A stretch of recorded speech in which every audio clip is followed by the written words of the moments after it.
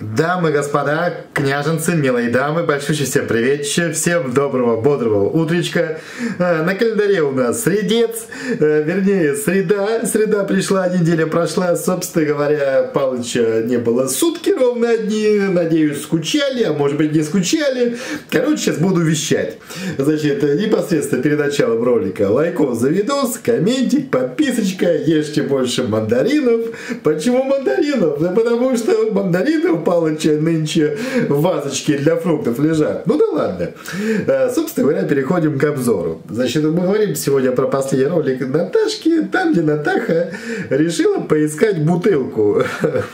Какую такую бутылку? Мы ничего такого не видели.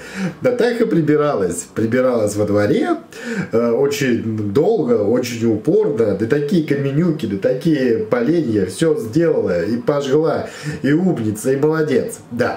Ну, это как бы, знаете, это в одной реальности. В другой реальности Палычева, чисто мое субъективное мнение, все было по-другому. Я вам сейчас расскажу. Значит, включаю ролик, Наташка, значит, стоит, камера издалека, показывает, демонстрирует нам, значит, свою территорию. Все захламлено. Все в грязи. Вот скажите, до этого Губарева заказывала тракторок. Суть этого тракторка, если ни хрена не поменялось, что было просто вот такая вот кутерьма там, также все это вот и осталось. Просто бедлам настоящий, я не знаю даже какими словами это выразить. Ну да ладно, значит, во всей вот в этом многообразии пытается Губарева что-то там делать. Пытается с места на место что-то переносить, дрова собирать, сжечь. Ну, смотря вот на эту под другим углом, мне почему-то сразу подумалось, что, скорее всего, Наташа что-то там ищет. Когда-то, возможно, да, но это не точно, Танюха либо баб Коля припрятали на территории Наташки бутылек. И да, нынче Наташка, ну то есть, сами понимаете, трубы горят, решила, собственно говоря, поискать ту самую бутылку. Нашла, не нашла, история умалчивает. Ну, хотя бы поползновения и телодвижения были сделаны. И вообще, давайте на секундочку уйдем от темы бутылки и коснемся темы коммента. Потому что у Палыча всегда же коммент дня. А сегодня не один коммент дня, а сегодня целых два коммента. Значит, по порядочку. Сейчас. Вот, первый коммент. Всем физкульт привет. Кстати, может быть, так и назовем ролик физкульт привет. Наталья, какой красивый спил на пеньках, который приготовила для дров. Можно такую красивую уличную мебель из них сделать. Ну, например, столик. Например, столик и табуретки. Я бы замутила что-нибудь эдакое. И дальше кто-то уже ниже комментарии дополняет. И подставки для горячего. И вообще много чего можно придумать из такой красоты. Я уже заранее себе представляю, как Губарева вот в своем новом этом ремонте приволокет, вернее, с территории, с участка вот эти вот все самые деревья, поставит их дома. И, собственно говоря, как в той сказке, три медведя, или как там про медведей, ну когда там пеньки и медведи были, все там будут они сидеть. И баб Колю позовут. Красота. Естественное главное условие. Не надо лишнюю копеечку тратить. Поэтому Наташа прислушивается к комментам своих подписчиков. Значит, и второй коммент. Наташа, привет, хочу поделиться опытом. Не делай глянцевые потолки. Ну, это как бы немножко не про потолки ролик, но все же вот такой комментик. Наташа, привет, хочу поделиться опытом. Не делай глянцевые потолки, все пятна будут выделяться. Даже когда помоешь, будет заметно. Тем более в деревне и мухи засидят. А матовые отлично смотрятся. Есть где сравнивать. У меня в 2 квартирах как глянцевый, наверное, буду менять без запятых, ну да ладно. Даже не наверное, а точно. Я почему-то подумал про эти потолки, значит, ну, про вот просто секунду так, знаете, как бы в сторону немножечко уйдем.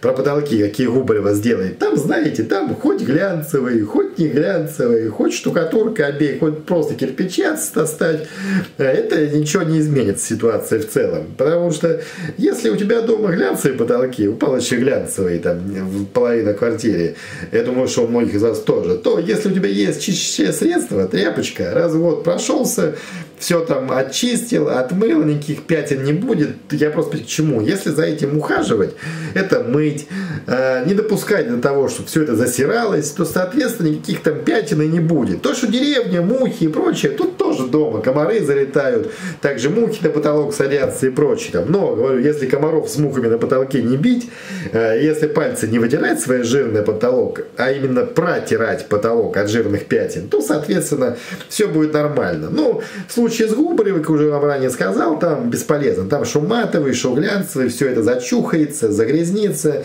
Короче, придет в то, что вот сейчас имеет она в кухне, вот так же там будет спустя некоторое время. Ладно, далее. Теперь, собственно говоря, наверное, непосредственно к действию сегодняшнему. Значит, а по действию что? Ну, значит, на территории что-то искала, пока бутылку искала, уже затемнело, да.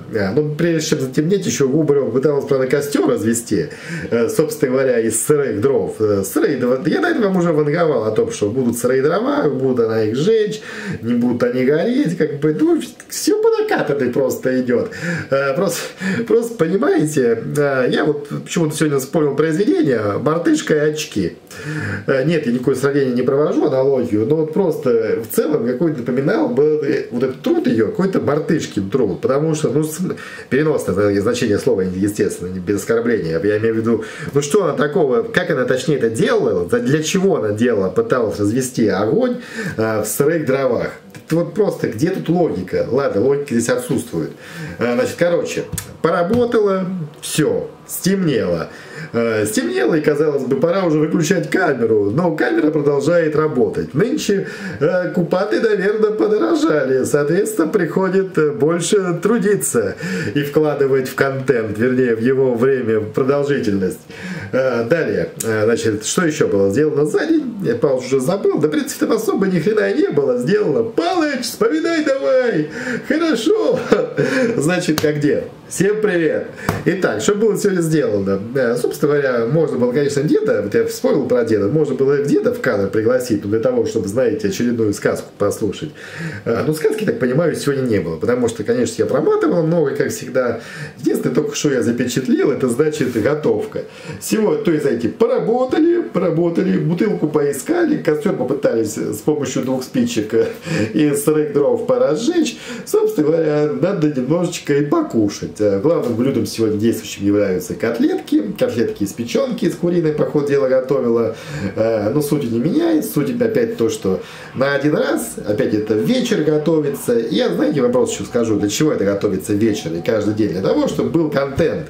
Зачем готовить ей раз в неделю или раз на 3-4 дня?